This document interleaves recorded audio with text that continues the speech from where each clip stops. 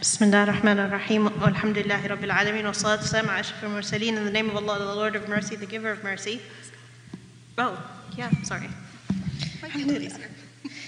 Praise be to Allah, the Lord of the worlds, and prayers and blessings be on His beloved Prophet Muhammad sallallahu alaihi wasallam. Alhamdulillah. Can I just take a second? Alhamdulillah for everyone that worked to put this together. Alhamdulillah for the generations of women that brought us here. Alhamdulillah for all of the effort of everyone that made this happen. Alhamdulillah for everyone's intention in being here. Ya Allah, accept everyone's intentions, accept everyone's dua that's made in this space. Alhamdulillah. I know I'm not the only one. I'm so used to being like the token woman on the panel where they're like 4 men and they're like, tell us about marriage. And I'm like, ew. Alhamdulillah, as I was listening to the talks, I was just like, subhanAllah, so amazed. I'm so used to like, okay, you have to have all the answers for all the women's stuff. And subhanAllah, just, I was getting really emotional, and then I was like, alhamdulillah, listening to Sheikha Maryam, and then I'm telling my squad of students, and I'm like, I don't want to go up anymore. And they're like, you'll do great, alhamdulillah. So like, anytime you're feeling like you're doubting yourself, have a squad of women. It really, really helps, alhamdulillah. Bismillah ar-Rahman ar-Rahim. So I actually wanted to start with an ayah, and this is ayah 36 in Surah Yasin. سبحان الذي خلق الأزواج كلها مما تنبت الأرض ومن أنفسهم ومما لا يعلمون. Glory be to the one who created pairs from everything, created all of the pairs, from what comes out of the earth, from themselves, and from what they don't know. Because I feel like sometimes we ask this question, what is the wisdom in creating humanity into like these buckets? Like, why? But subhanAllah, if you're part of a pair, you are inherently incomplete. And Allah, the one, is inherently complete and inherently perfect. The existence of men and women on earth, whether we acknowledge it or not, is honoring Allah subhanahu wa ta'ala's oneness, Allah subhanahu wa ta'ala's power. Am I doing this wrong?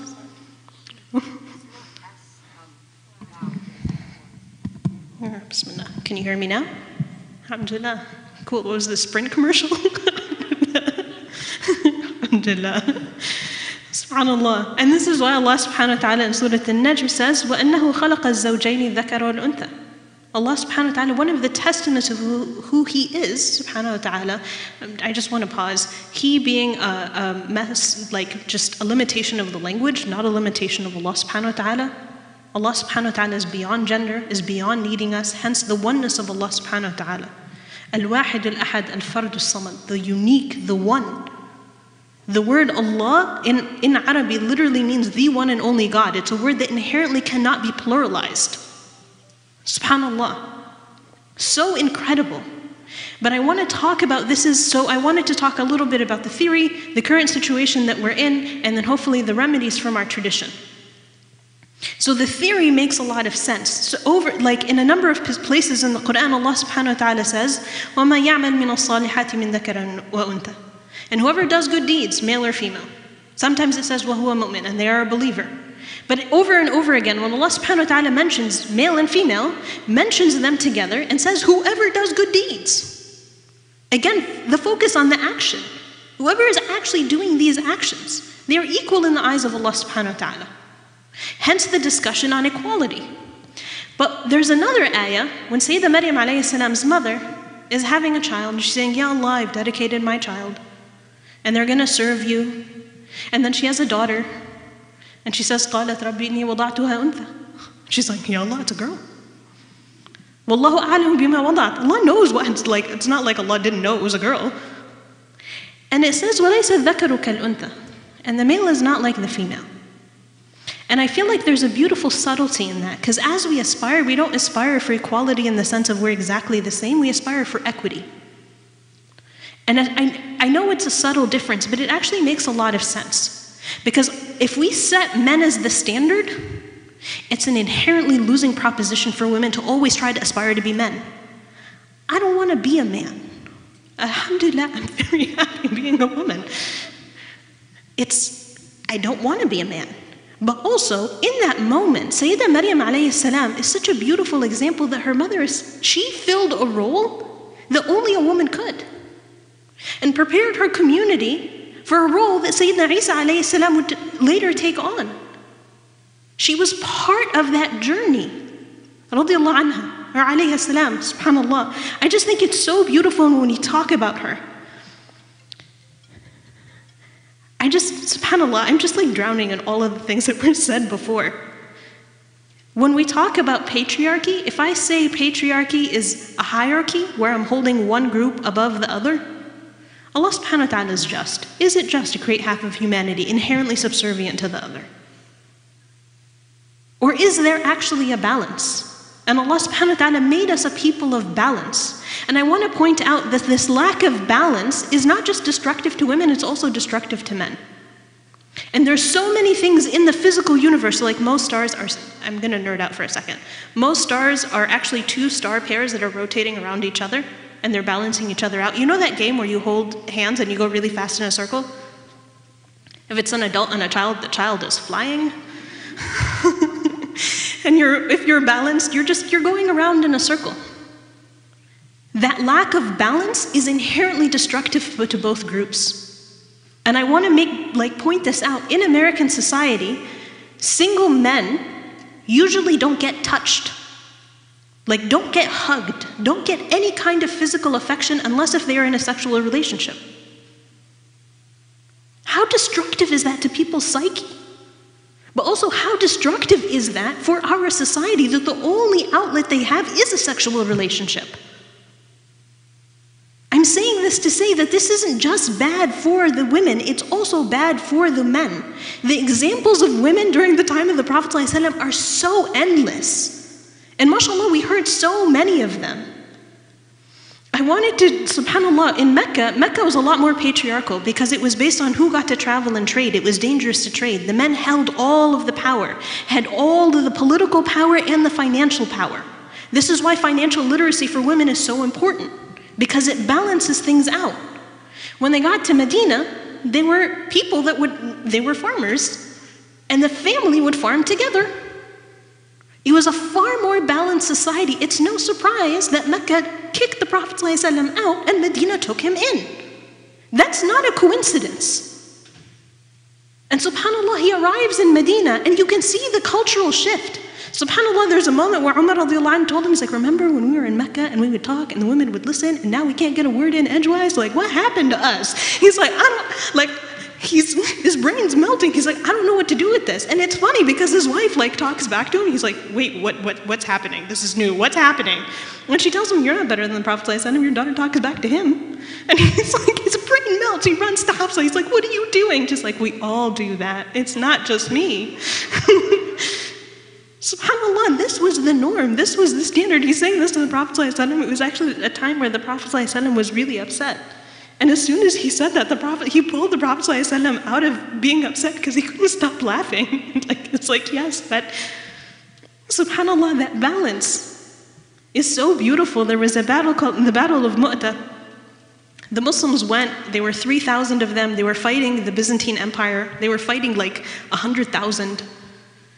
It was such an intense battle.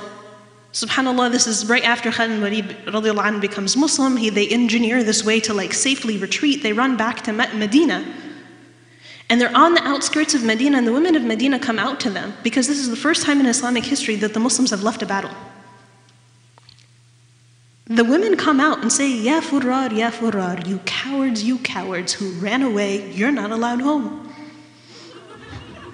And the Prophet ﷺ comes out and intervenes and he says, Bal humul kurrar, there'll be another round, I promise, please let them home. And the Sahaba said, we were far more afraid of the women of Medina than we were of the Byzantine Empire that we were fighting the day before. Our strength as believing women, this is what made Medina. This is what made the community that took in the Prophet ﷺ. The Prophet ﷺ said, whoever loves the Ansar, the people that took him in Medina, is a believer. And whoever hates the Ansar is a hypocrite. SubhanAllah. This is the weight of the women in our tradition, and stories like this are endless. I want to talk about part of how we ended up where we are now. So right now, I wanted to actually start off with Surah Al-Qasas, because part of the trauma that has happened, not just in the Muslim community, but really all over the world, was this colonialism. Our grandparents kicked out the colonizers, the military colonizers. There's still economic colonization that's happening all over the world. And colonization is not unknown to this particular piece of land. And at the heart of all of this is white supremacy. Allah subhanahu wa ta'ala, when He's describing the pharaonic system in the Quran, in Surah Al-Qasas, and the surah is actually called, sometimes translated to the stories, but usually translated to the narratives. And it takes the narrative of Pharaoh in one ayah. It says this is, because it's not even complex, it's like this is it. And then the majority of the surah is actually telling the story of Sayyidina Musa alayhi salam. But in this ayah, it says, إِنَّ فِرْعَوْنَ عَلَى فِي الْأَرْضِ وَجَعَلَ أَهْلَهَا شِيَعًا. Pharaoh rose in the land, he divided people into groups. And here the word that it's using, Shia versus Ta'ifa, it's a group with a distinct identity. He convinced them they were different from each other. And then he oppressed one of the groups. And the word Ta'ifa is just a subgroup. It's actually, they're one group from the many groups. They're not actually different. He kills, يُذَبِّحُ أَبْنَاءَهُمْ وَيَسْتَحْيِي نِسَاءَهُم. He killed the men and he kept the women alive. إِنَّهُ كَانَ مِنَ الْمُفْسِدِينَ. Certainly he was one of those people who caused corruption. I think it's important to talk about how the system that we have now is actually specifically gendered and treated men differently from women. And sometimes part of the dichotomies we're seeing in our own Muslim community is because the oppression that we experienced and our parents lived through, the trauma that we experienced communally was different whether you were a man or a woman. I also want to point out that this level of oppression is different based on the other rung of society that Pharaoh divided people into. Based on your race, you might experience more or less of this. But because you're put into this group, everybody's competing to be the model minority. I really don't care if Muslims become the model minority. I care if Muslims actually bring justice. Because that's what we're called to do. And if we work to compete in a system that is oppressing to other people, we're never going to win. Why would we? Why would Allah ever put barakah in a system where we've just wholesale accepted oppression of other people? And because the Muslims in America are actually the most ethnically diverse religious group in the country, that means that we're not just accepting oppression for other people, we're accepting oppression within our own communities. Why would we ever do that? That's not the point of this. And I also want to point out that when we talk about this post-colonialist reality that we're all living in, oftentimes you see the same objectification of women that Ustadha Hussain spoke about, just takes, this religious veneer. We're objectifying women, but now we're like, you should wear a hijab so that you don't attract the men. This is my act of worship. How'd you make this about you? Really, how'd you make this about you? Women are told in society that our value is based on what we look like, and this is my act of worship to remind me I'm more important spiritually than I am physically. If you find women attractive, you lower your gaze. That's your responsibility. In fact, that's my right upon you. I have a right for you to not objectify me. SubhanAllah, how did we twist this? You guys have all seen this. It was for a while, it was this horrendous meme. I hated it. There's a lollipop that's covered, and you guys know what I'm talking about? And then there's a lollipop with ants, and they're like, this is why you wear hijab. And I'm like, women are lollipops, men are ants. This whole thing is horrendous. But how are you then taking religious language to do exactly the same system of oppression, to try to cover up Pharaoh's system, to cover up the white supremacist system? Delia Mujahid recently posted this. She said, we look at beauty and we think it's rare. It's not. It's commonplace.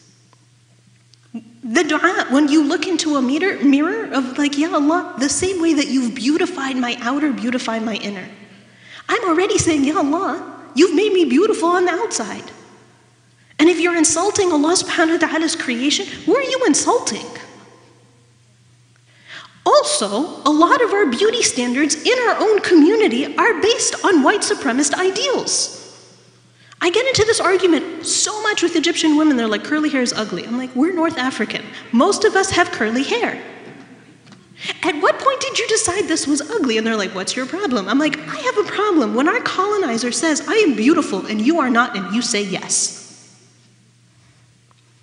They came around and took down cities that were far more civilized than them and called them savages. The tragedy is when we believe we're actually savages. This isn't us going back. When I'm fighting for women's rights, I actually recently broke up with my therapist, not to find a new one. But because I was telling her, I'm like, I really care about women's rights. She's like, you clearly have progressive values. I'm like, no, I have very traditional values, like specifically 1400 years old. They are very traditional. Thank you. Allahu Akbar. Curly hair too. No, but this is true across the board. Women all over the world are using this like bleach junk on their, like you're actually putting chemicals on your faces that harm you to look like your oppressor? Why? And I'm not saying this of like, oh, white women aren't beautiful. Every woman's beautiful. White, black, and every shade in between. Again, who are you insulting? Are we really going to go around insulting Allah subhanahu wa ta'ala's beauty and His creation? Wal-'iyadhu billah. Subhanallah. Sorry, I know I went on rants. Alhamdulillah. I feel like we wouldn't be here if there wasn't misogyny in the Muslim community. We actually wouldn't have a conference. I'm sorry. I really think it's important to talk about. Because I've said this before, I've gotten kicked out of more masajid than not. Because if I go into a masjid and you're like, there's no space for women, I'm like, okay, yell at me when I'm done. Allahu Akbar. Because the Prophet of Allah subhanahu wa ta'ala said, you can't prevent me from being here. The narration that Maryam mentioned, that subhanAllah, after his father passed away, Abdullah the son of Umar, went to his mom and said, why do you keep coming back? And she's like, so what's the reason Umar didn't tell me not to come? And he got ashamed and turned away. Because as her son, if the Prophet ﷺ spoke, he doesn't have a right to tell you otherwise. And the irony is, like, I remember when COVID was like first happened and they're like, okay, we'll open the masjid and we'll be socially distanced and we'll do this and we'll do that, but the women shouldn't come because it's not mandatory on them. And I'm like, it was never mandatory on us. Still the Prophet ﷺ told you, you can't ban me from the masjid. Your misogyny is showing. And when they're like, oh no, this isn't about misogyny, this is fiqh. I'm like, okay, so how is the commandment of the Prophet ﷺ not fiqh? How is one statement fiqh and not the other one? When we're talking about these things, I think it's so important that, subhanAllah, we are mindful of this is our tradition. Am I submitting to it, or am I trying to fit it in a box? And this is where the root of patriarchy in the Muslim community is. If you accept hierarchy at home, you accept hierarchy in society. And this is why a lot of those quote, I'm not sure, I'll politely call them opinions, were often published by the political authority of the time. When you look at the scholars in our own tradition that were supported by the people, by the way, all of our fiqh, so the four imams, the four madhahib, Imam Ja'far as-Sadiq, alayhi rahmatullah, like when you look at all, and they were all interconnected with each other, they usually had issues with the political authority of the time. Because they understood their role in scholarship is speaking truth to power, is checking power, and historically, scholarship was the balance that protected, it was the default Senate of like, no, we're gonna check your power in case you ever think you get to oppress the people here. And when you look at those scholars, far more balanced, because their role was to maintain society. The foundation of every Muslim society is the family. I also want to say that these extremes that we see in Western society is just, unfortunately, an inherent part of Western society. A lot of Islam talks over and over about balance. In Western societies, you have communism or capitalism or individualism, and you don't have anything in between. Islam is like, okay, in a family unit, you are able to be your own self, but you also work within a group. How do I build these balances within our institutions? How do you heal society from the inside out? Again, us showing up as educated, empowered Muslim women, this isn't just for us. This is to bring justice to everyone that is around us. It is to challenge the entire system that said your value is based on white supremacy. It is not a coincidence when you are going to depict, وَالْعِيَاذُ بِاللَّهِ, I know that Isa alayhi salam didn't have blonde hair and blue eyes. He didn't. But we're going to depict divinity as a white man. That's not a coincidence. And it's an abuse of Christianity. I work with a lot of Christian reverends. By the way, I'm part of an all-women's team. I think we're the only one in the country. The rabbis are women, the reverends are women. Like, it's incredible. SubhanAllah, and when you talk to them, we're like, Isa alayhi salam didn't look like that. That's not what he looked like. But also, how are you now taking my faith and contorting it into something that it's not? We have to have enough haya in front of Allah subhanahu wa ta'ala to not tell him, we stood back, watched that happen and said nothing. When we talk about haya, let's talk about haya in front of Allah. Haya is not you sitting in a corner being quiet. All of the women that we learned about, they all had like buckets of haya, endless amounts of haya. They didn't sit in a corner and be quiet when someone else was oppressed because they had enough haya of Allah subhanahu wa ta'ala to not just take that and not sit back and be quiet. SubhanAllah. How much time do I have? Okay, awesome. I want to talk about Sayyidah Maryam alayhi salam. So Sayyidah Maryam alayhi salam, when you read her story, we talked a little bit about how her mom, she's like, Ya Allah, it's a girl. Because she's from Ali Imran, she was able to live within Bayt al-Maqdis, within this one of the harams, one of the holiest places on earth. She got to live there, and she was the only woman that was allowed to live there.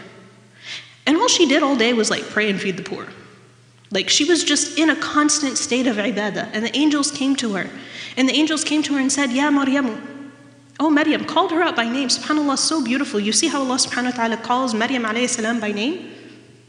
And calls Sayyidina Musa alayhi salam by name. It is to elevate them. And the angels call her by name. Ya Maryamu, inna Allah astafaki wa tahharaki wa astafaki ala nisa' al-alamin. Oh Maryam, Allah has chosen you, has purified you, has chosen you over all of the women. Ya Maryamu, qnuti li rabbiki wasjudi warka'i ma'a raki'in. Oh Maryam, be obedient to Allah subhanahu wa ta'ala. And make sujood. And make ruku' with those who are making ruku'. SubhanAllah. This is Maryam alayhi salam. Allah subhanahu wa ta'ala then gives her a very, very difficult and challenging test. And Jibreel alayhi salam comes and he tells her this and he's like, you're going to have a child. And she's like, wait, what? And in that moment, as she's going into labor, and she says something that's so profound. She's saying, Ya laytani mittu qabla hadha wa kuntu nasiyan mansiya. She said, if only I had died before today and was long forgotten. And I feel like I've read the men who wrote tafsir and they're like, oh, it's because she feared the pain of labor. I'm like, women have had babies and they had more babies. Like, no, that's not what this is. Like, clearly you have no idea. For someone to say this, there's something inherent and core to who they are that's being threatened. She knew what her people were going to put her through. And mind you, a religious community and what they were going to put her through. As soon as Isa alayhi salam is born, he looks up at his mother and he starts to give her, in the qira'at it says, فَنَادَاهَا مِن تَحْتِهَا or مَن تَحْتَهَا. And the one that was below her, or from below her, she was called and said, shake the tree. قَرِّ عَيْنَا. Like, be content. And when you meet someone, tell them that you won't speak for 3 days. When she comes back carrying Sayyidina Isa alayhi salam through the city, she's coming back, like, mind you, I don't know, the woman who basically lives at the masjid and feeds the poor is holding a baby. Maybe she's babysitting. Maybe she found an orphan child. They didn't say any of that. They looked at her because they'd been gearing up to this. They immediately started slut-shaming her. And they told her, your mother was this and your father was this. How dare you shame your family? Sound familiar? How dare you do this? Also, I don't know how long it takes to go like this.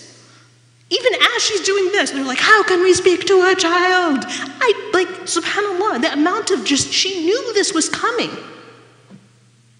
And as soon as she pointed to him, alayhi salam, he says, قَالَ إِنِّي عَبْدُ اللَّهِ, I am the servant of Allah. آتَانِيَ الْكِتَابَ وَجَعَلَنِي نَبِيًّا. He gave me the book, he made me a prophet. He also says, وَبَرًّا بِوَالِدَتِي. And I am righteous and good to my mother. What I expect of men in our community is to follow in the footsteps of Sayyidina Isa alayhi salam and to be allies to women in this fight. This isn't about men versus women. This is about justice versus injustice. Are we here for Allah or are we here for power? And everyone gets to decide this. We already talked about how there are certain women that unfortunately uphold some of these horrible systems, know your place. I actually got an email like that once, which I was in my mind, and I'm like, if you were a caricature of a misogynist, you wouldn't have hit it this hard.